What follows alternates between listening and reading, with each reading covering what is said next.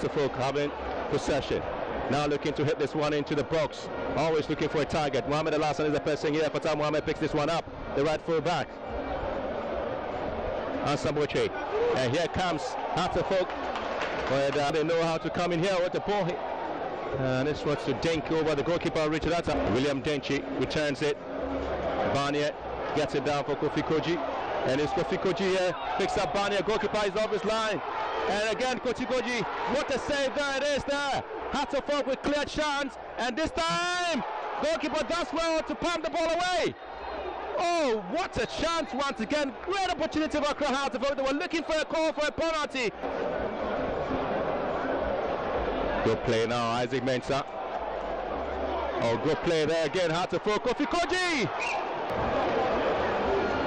It is Barnier. And here comes Ibrahim Salifu. Always looking for some bit of opportunity. Oh, this is lovely. It is Isaac Mensah with the goal for Accra Hartlefolk.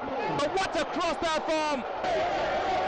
When it all started with this man, with a sweet cross on the left hand side, and it just needed that lovely touch there.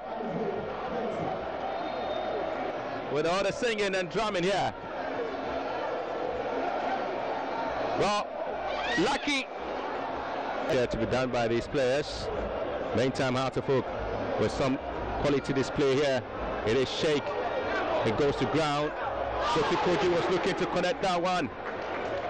Kuwait's in the is back, and Simon moves fast. Simon, well, trying to hit this one.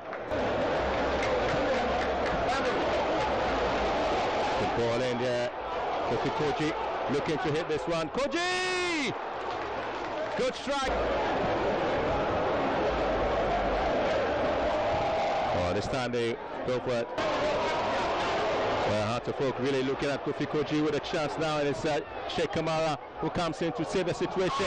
And again, it is Ibrahim Salifu hitting the ball wide. Corner kick taken to the far post, and again, he only would have to take a very... Well, Hartlefolk in trouble! Well, the flag has gone out for an offside already. The flag had gone out for an offside. It finished here at Accra Sports Stadium. Hartlefolk 1, Wydad Athletic Club 0.